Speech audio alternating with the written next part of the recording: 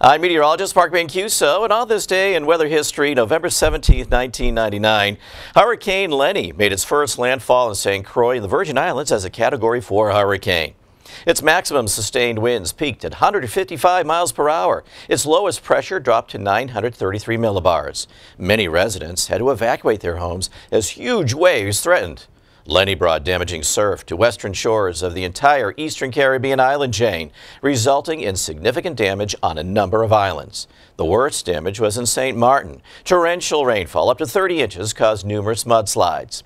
The unprotected southwest side of the island suffered heavy rain up to 8 inches, intense waves, and a 15-foot storm surge. 17 deaths were attributed to Hurricane Lenny. Its winds caused widespread destruction across the Northeast Caribbean, amounting to $330 million in damage to U.S. territories. Lenny was a record breaker. It was the first storm to move west to east to the Caribbean in the 113 years of Atlantic record keeping. It also tied with Hurricane Michelle for the strongest November storm and set the record for the most Category 4 hurricanes in one season. I'm Mark Mancuso.